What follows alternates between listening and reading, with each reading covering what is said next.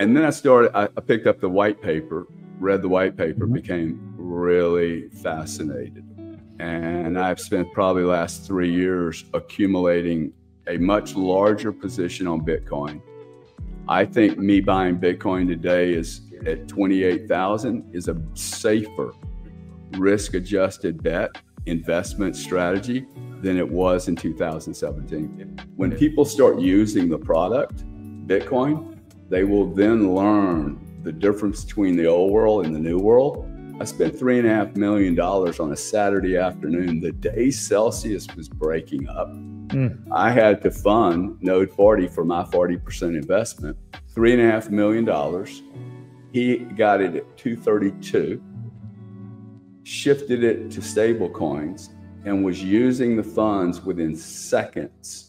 So I really appreciate it and love it when we get more folks from entrepreneur, traditional finance space that just get it, why Bitcoin digital assets are essentially going to be the future. And the reason for this is we need as many people as we possibly can to educate and be the voice of reason, as I think fiat and economies around the world are starting to collapse. So with that in mind, I got to say, welcome, Gary Cardone, to the channel for the first time. Thank you. Thank you. Good to be here. Yeah, man. I saw a couple of different interviews with you and I was like, oh, this guy gets it. This is gonna make my job super easy. But before we go on with the questions, Gary, just a little quick background of yourself.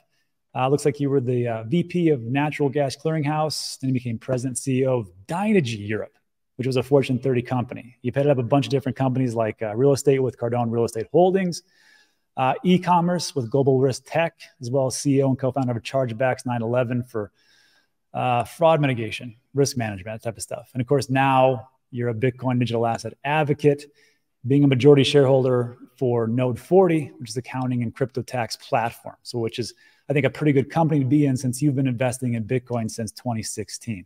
Yep. And I think we're in the right place at the right time. So Gary, let's get into it.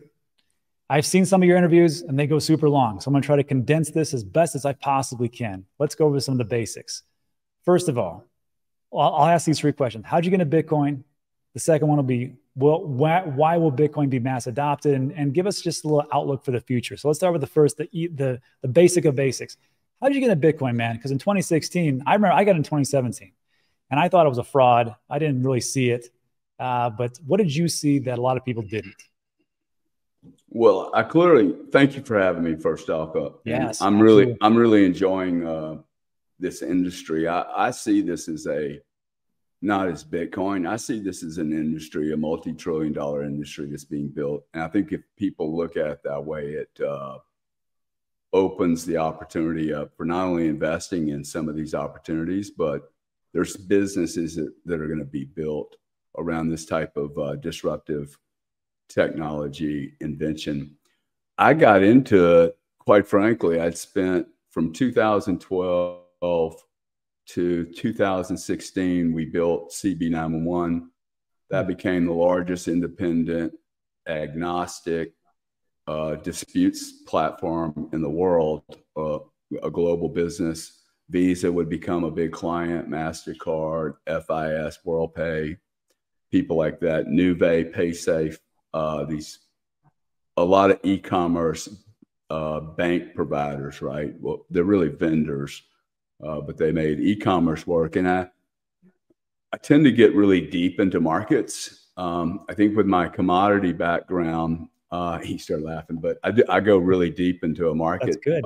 Yeah, because my training really was about understanding supply and demand.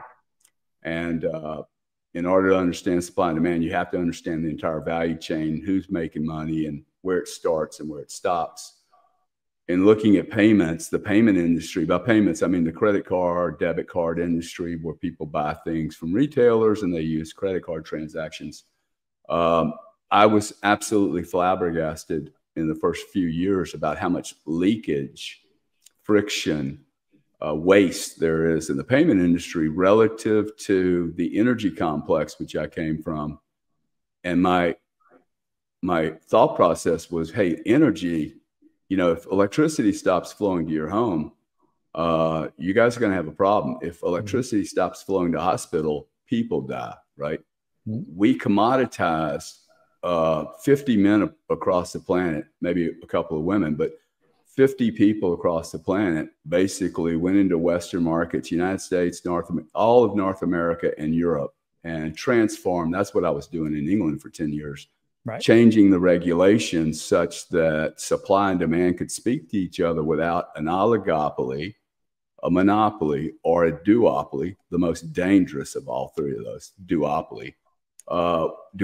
These constructs distort supply and demand so they don't speak to each other. And I was seeing so much friction in the internet payments piece of the business. I was like, well, this is, if it's not going to be stopped in its tracks, it will always increase.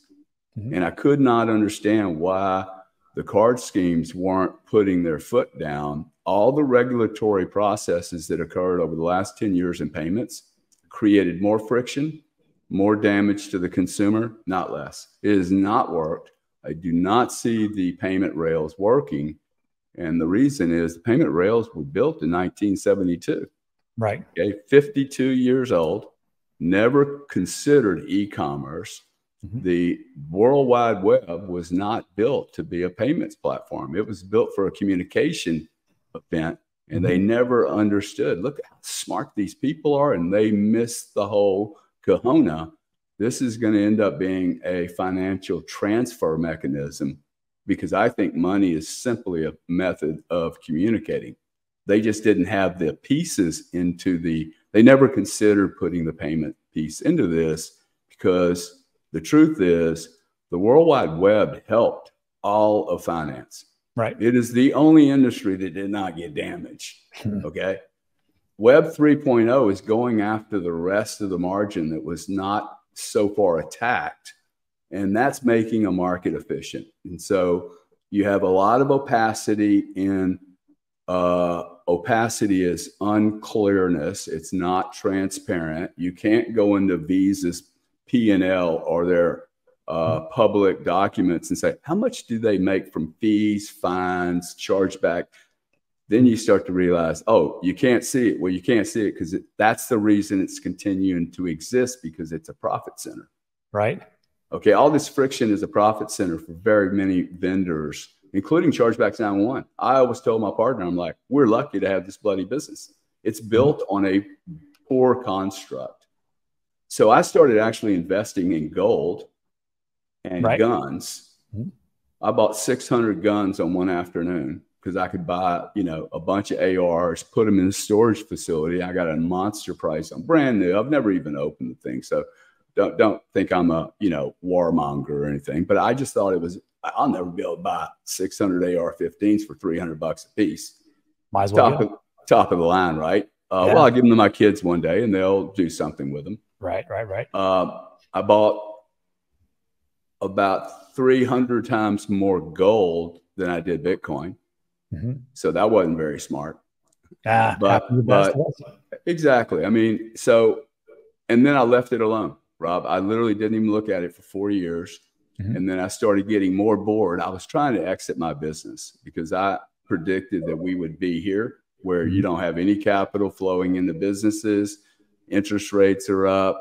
And I'm like, I don't want to be in a great business and not be able to exit it. So it was a very complicated exit. I have 1,000 years of videos to do over poor governance in a family-owned business, how to lose $200 million and still make a bunch of money, but it was inefficient.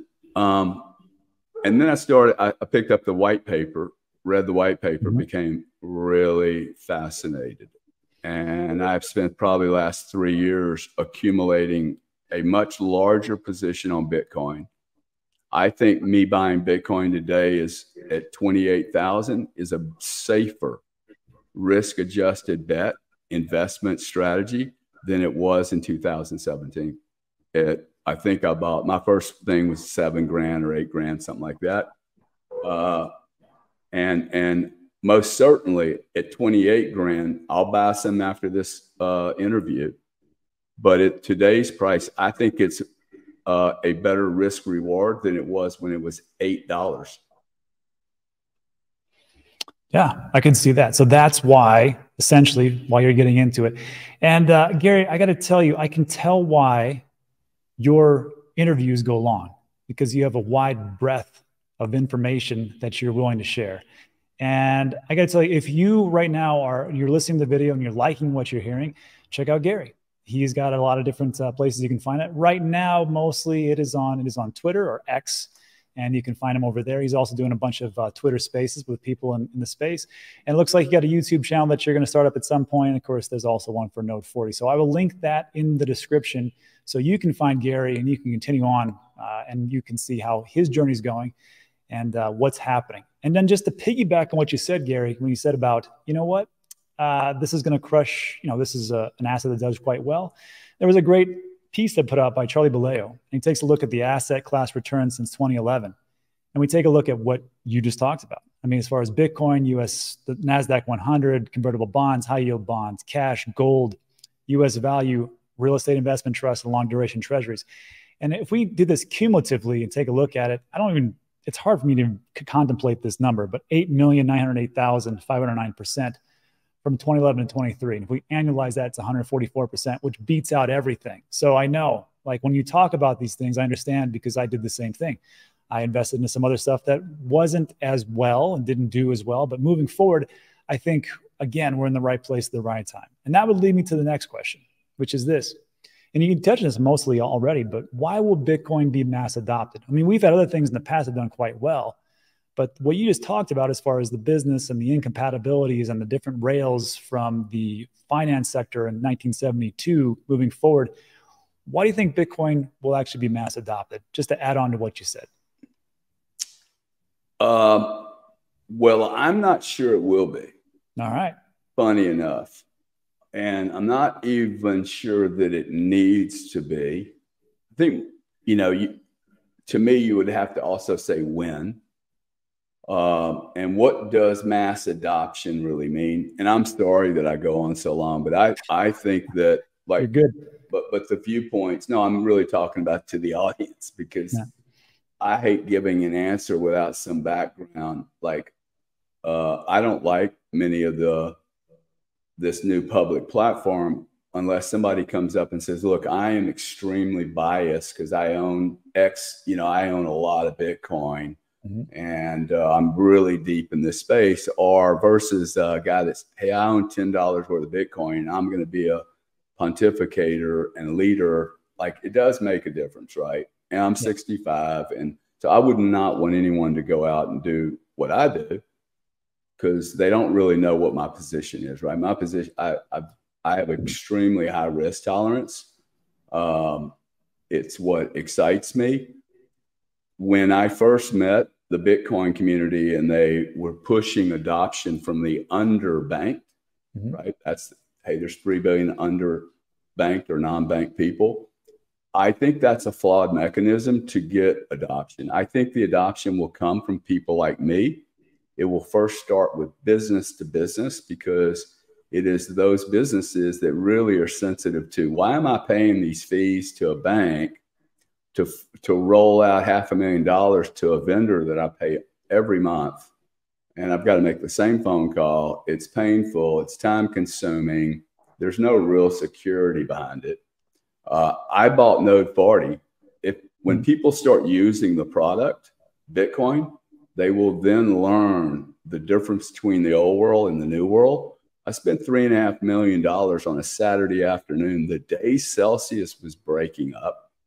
I had to fund Node 40 for my 40% investment from 5 institutions at 2:30 in the afternoon. I sent Perry Wooden $3.5 million.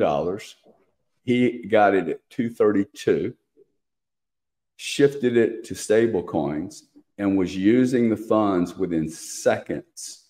Okay, from 5 banks, it took me 12 minutes, $12 to transfer $3.5 million. Imagine if I was trying to do that on a Monday, assuming the bank was open. Never going to happen on a Saturday. Not a chance, right? It was the most efficient transaction I've ever done with another human being. Okay, I've done gold transactions physically with people, literally paid for services. Perry saw me do that once.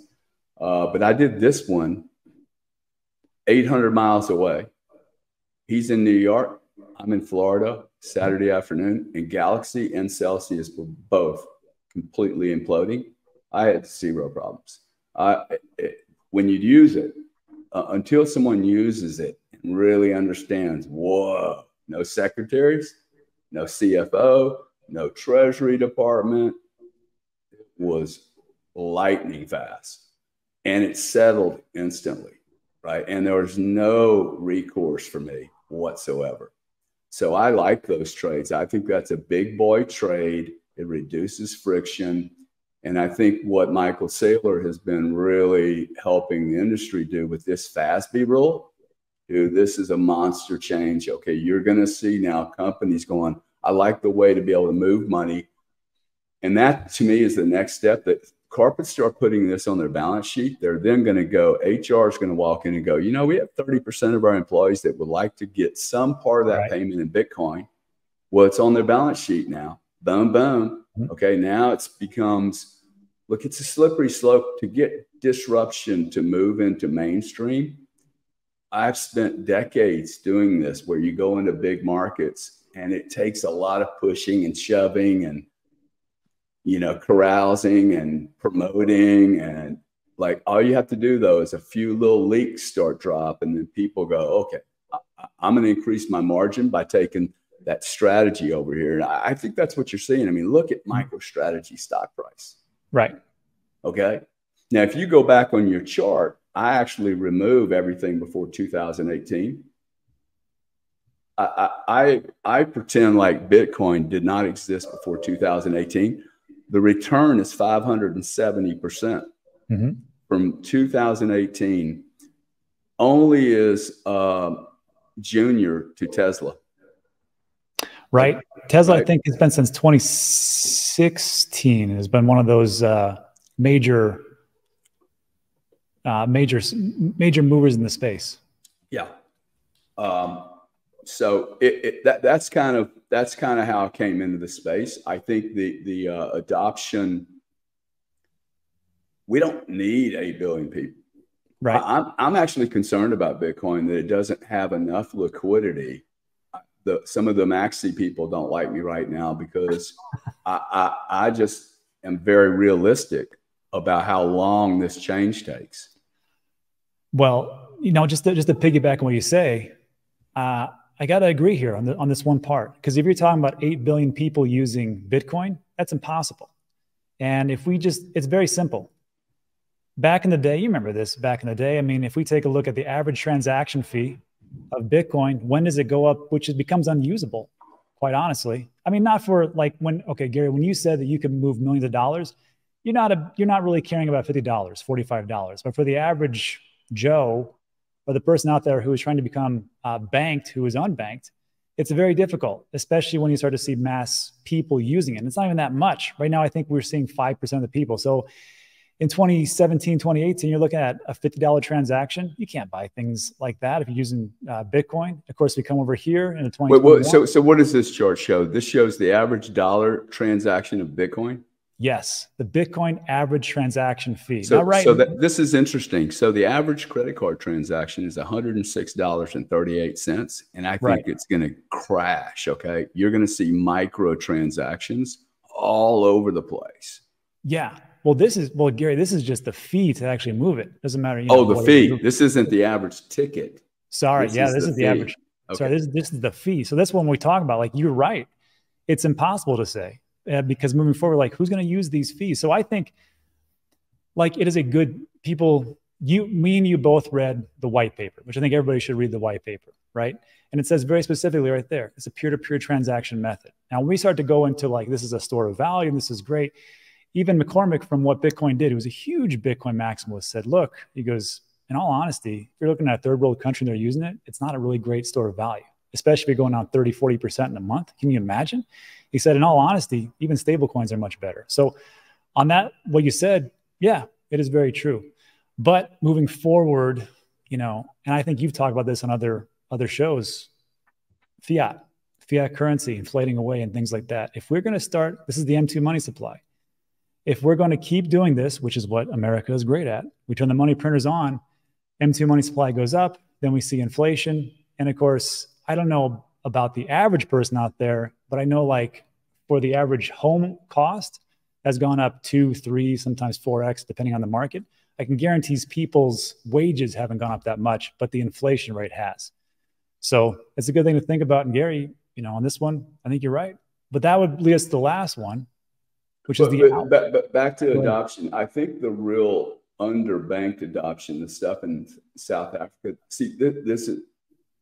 I actually think having all these other solutions, assuming they're not criminal, right? I don't have a problem with any of these other solutions. My theory is, and I don't invest in them. I don't even own any Ethereum anymore. It scared me so much. I'm like, hey, I don't believe it's decentralized. I mean, I might as well just go back to the bank. I know these bank people. I can't call Vitalik and go, hey, I need some margin. I need a few days of margin here. I can call my bank and tell them that because I've got a bunch of assets with them. But, you know, when Bitcoin's at $500,000, I can't do the math here, but, you know, if you divide the number of Satoshis, once Satoshis get to be a penny, half a penny, I think then you have a currency that people aren't even going to talk about Bitcoin. They're going to talk about Satoshis. Yeah. The price needs to move up for the Joe consumer to come in. That's why I think guys like you and me, I wouldn't mind paying the $50 fee, dude, to move $3.5 million. Because that's the right way to do it. That's where you'll get scale. Right? Because you're going to be moving big chunks of money. People are going to see that it works. And then it's, oh, hey, a Christmas present. I'm going to send $1,000 to my sister instead of going shopping. Yeah. Right. So I'm going to send her 1/10 of a Bitcoin. Right. So that's where I see that big exchange happens. It's never been the case where 10 million people start trading potatoes with each other. There's always a distributor in between each other. Right. Right. It's the way markets work. So. Yeah, you're right. And then just to piggyback to say that, you know, like transactions, I know people are screaming at the screen right now going, what about Lightning? The Lightning network is going to drive everything down.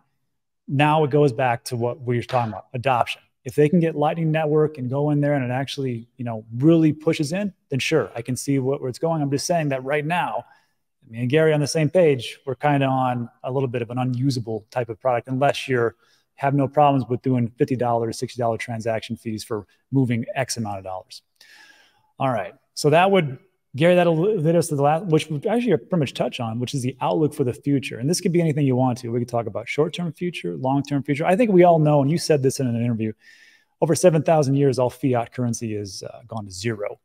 But and we know that's going to happen. I don't know when it's going to happen. But what do we look at for like outlook for the future? Let's go short-term. Because right now we're looking at October 5th, 2023. How about 2024, 2025, 2026, as far as the Bitcoin and digital asset market? And this could be anything you want to talk about. Sure. I think if you're holding Bitcoin, and I am, I think we have 14 to 18 months. And if Bitcoin does not do what, let's face it, we have all been really early here. Okay? Timing has been wrong. Let's admit it. The timing's wrong.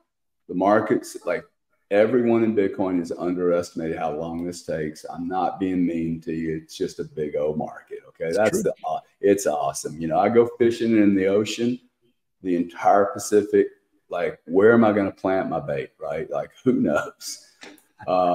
So I think we get an ETF in 2020. I thought we'd get one this year, but clearly our government is just being a dick. Excuse my language, but like this is now just, we're going to delay because we want to irritate you. Yeah.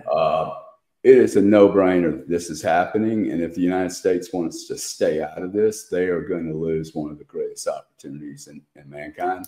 The truth is they're only 12% of the market, so they don't even have a say in it, period. End of story. It's really fascinating. It's the first time America in 100 years has not been in control of a monster industry. That's a big deal, okay?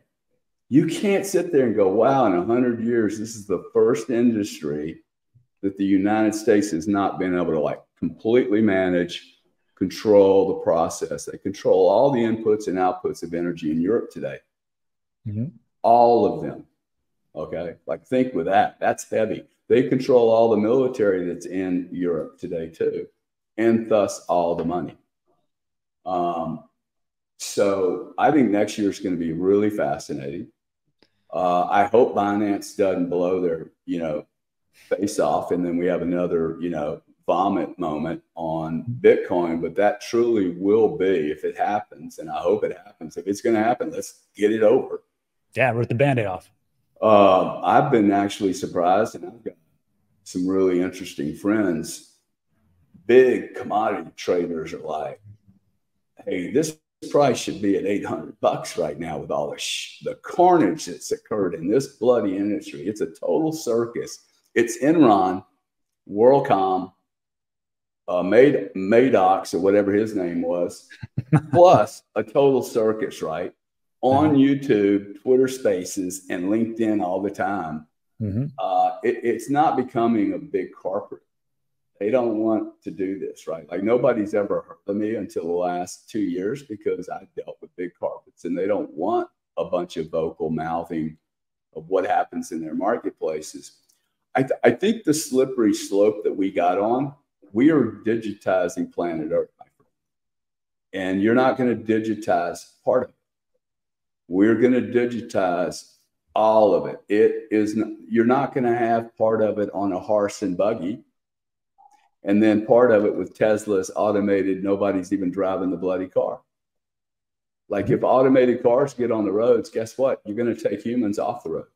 You can't have robots and humans driving around, right? There's two different variables. I mean, you're going to have wrecks all the time, and it will be the humans. So I just see this moment where I think I've never seen a window like this where Joe Domestic can either invest in Bitcoin if he's got $1 and front run the man, because it's so clear they're all coming.